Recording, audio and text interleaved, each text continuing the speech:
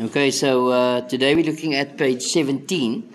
At this point, you have read the quadrilateral rules a few times, so you should be familiar with the reasoning in your geometry.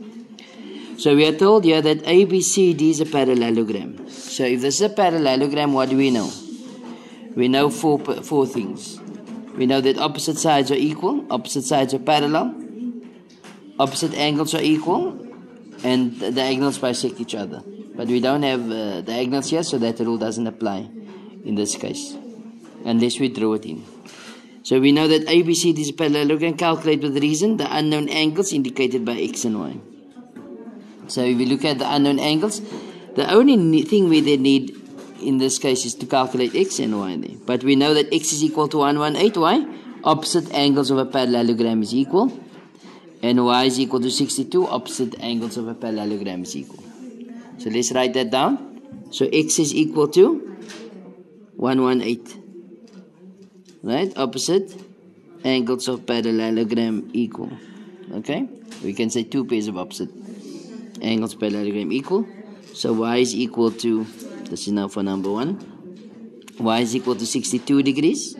Again, opposite angles of a palm is equal. Okay. Let's look at number 2.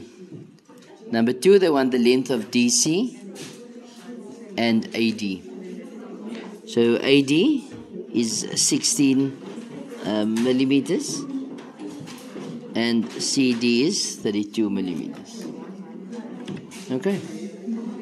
So you're going to say that AD is 16 millimeters because opposite sides equal in a parallelogram, and DC is equal to 32 millimeters, opposite sides equal in the parallelogram. You can mark it with two parallel lines with M on top, or you can put palm, or you can write down the full parallelogram, the word there.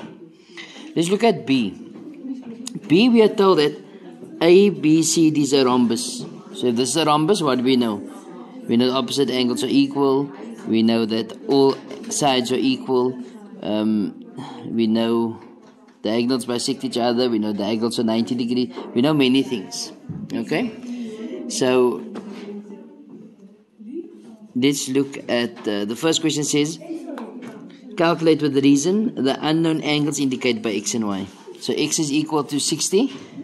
Opposite angles of a rhombus is equal. Y is equal to 120. Opposite angles of a rhombus is equal. So we write that down. So X is equal to 60 degrees. Opposite angles equal in a rhombus. Okay? It's not suffice for us to say properties of a rhombus. We must name the property itself. Y is equal to 120. Again, opposite angles equal in a rhombus. Okay? Opposite angles equal in a rhombus. So we normally write this in on the diagram as well. So we start populating the diagram. Then in number 2 we are told the length of AD, but we know that AD is equal to DC, which is equal to PC, which is equal to 13. Why? That all sides are equal in a rhombus. Okay, so it's all equal. Why?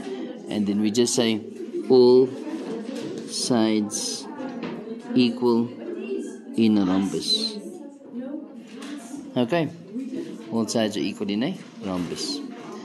Let's look at number in C. C, we are told that ABC is a square. So if this is a square, then all the sides are equal in a square. That is 90 as well, and so on. Okay? So the first question says, number 1, the unknown angles indicated by X. So X is equal to 90 and Y is equal to 90. Why?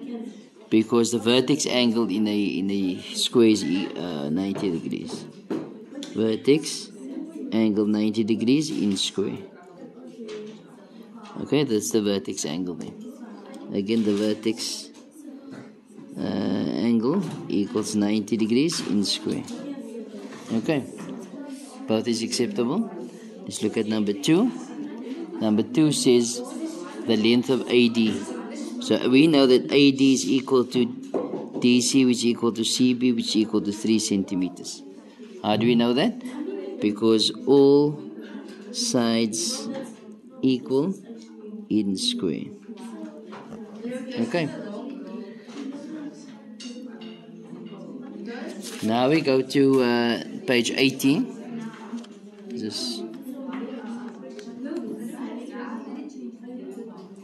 So now we're looking at page 18. D, we are told that ABCD is a kite. So if this is a kite, we know that one pair of opposite angles are equal and two pairs of adjacent sides are equal. So that is 8 and this is going to be 6 here. Okay, so let's answer the question.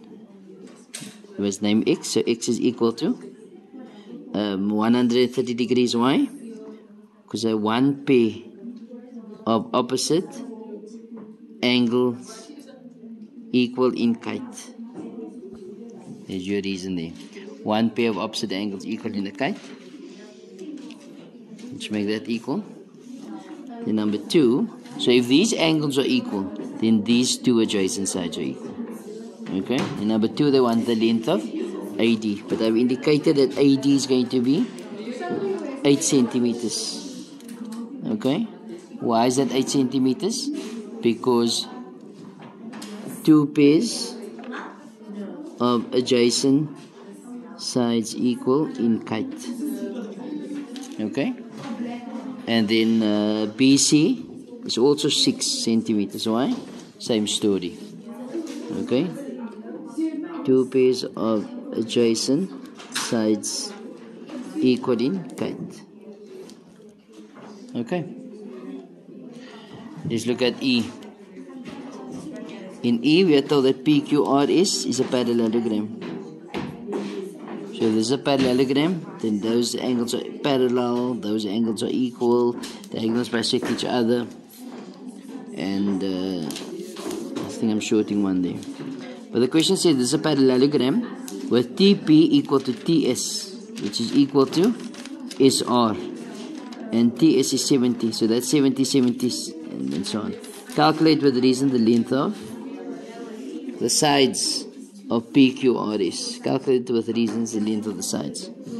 So PS is equal to 140. Why is it 140 millimeters? We have to first say that PT is equal to 70 millimeters. Why? Because it's given that PT is equal to TS. Okay, that was given, so therefore that is equal to 140. Okay, so QR is also equal to 140. Why is this 140? Because opposite sides equal in a parallelogram, or two pairs of opposite sides are equal. Okay, so that's 140 there. And then PQ is equal to 70 millimeters.